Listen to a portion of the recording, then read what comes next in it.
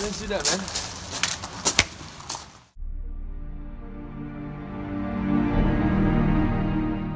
Oh man, Tell me about your day one. that was a really tough day. We hiked that whole stretch and got up at that peak. It took us 3.5 hours to get there. And then trying to find our way up to that TD gap was so cloudy.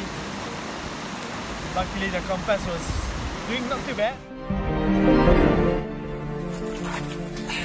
How was your sleep, Michael? Could be a good bivvy spot tomorrow.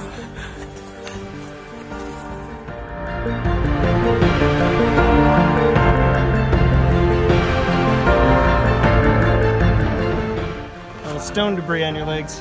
Yeah. Down that scree slope gully, that was tough. That was really tough. It's like going down snow.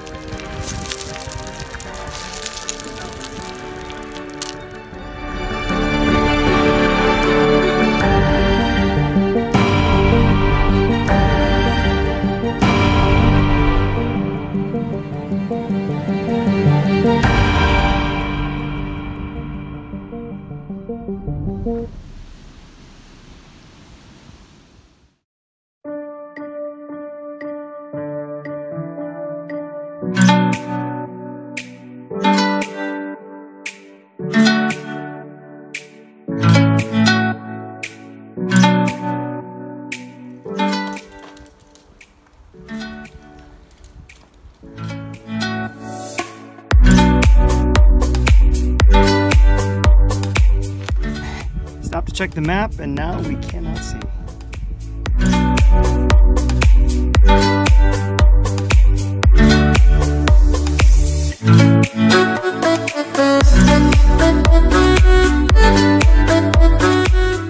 Our next challenge lied ahead, an amazing vertical wall.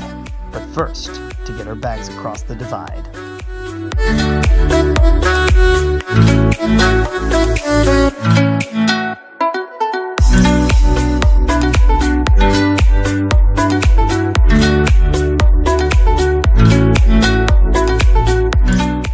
From Garsbane, we scrambled all the way through the TD Gap to the inaccessible peak where we did some scrambling and abseiling. That was then the 3 peaks of Skye, and we came down all the way here where we had to traverse with a bag and to the top of Biden Drum. That was really cool. Then we make our way across the ridge all the way to Bracknell and to the Ambassador the Executioner.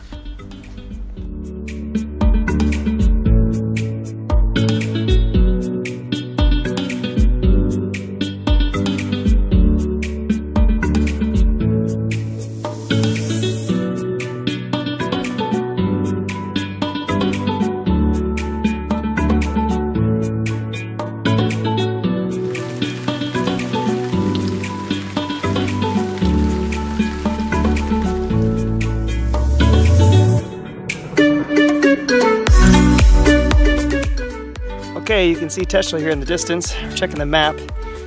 According to Tetchel, we're going north, and we were supposed to be on a south ridge, so somewhere we've summited the wrong peak in the mist.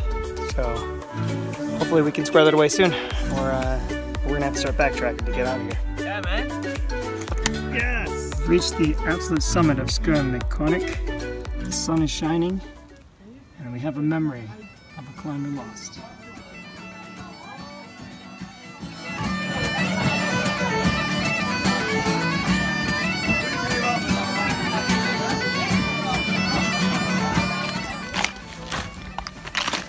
How do you feel having completed the ridge? I'm a little bummed it's over. It was pretty great. I want to do the whole thing back to back now. I'm ready to go. Now that we know it. What would have been the highlight of this traverse for you? Was it the approach, the daily 3 hours approach? No, it was definitely not the approach. It was all the scrambling. The scrambling was great. Inpin was fun. I really enjoyed the 3rd day. There was a lot of scrambling, some rope work, some short ropes, some tread climbing. That was fun.